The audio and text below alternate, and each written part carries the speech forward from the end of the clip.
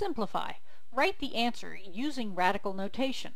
Assume that all variables represent positive numbers. So since these are all square roots, then I'll be factoring each of the radicals to try to see if I have any perfect square factors. So starting with 50, well, that's 25 times 2. And then I still have my x and my y. And then 72 has a perfect square factor of 36. That's 36 times 2, and I still have my x and my y.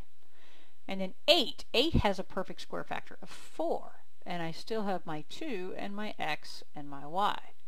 Now, you can individually square root across multiplication. So rather than writing that again, I'm going to go ahead and just circle my perfect squares, knowing that I'm individually square rooting those. So the square root of 25 will come out as 5. And then these, there's no perfect squares left, so we still have a 2 and an x and a y left. And the next term, I can take the square root of 36 separately, which is 6.